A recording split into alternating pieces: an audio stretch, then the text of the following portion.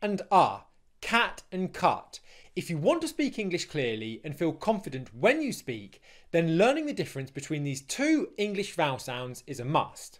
In the next 30 seconds, I'm going to give you the 3 things you need to know to tell the difference.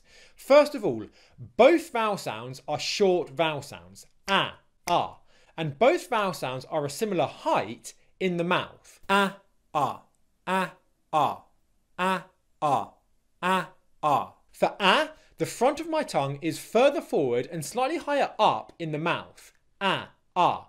For ah, my tongue is slightly further back and more relaxed in the mouth. Ah, ah. Do these 3 things and you'll never get confused again between ah and cat and cut. And if you want clear and confident English pronunciation, then hit the subscribe button now.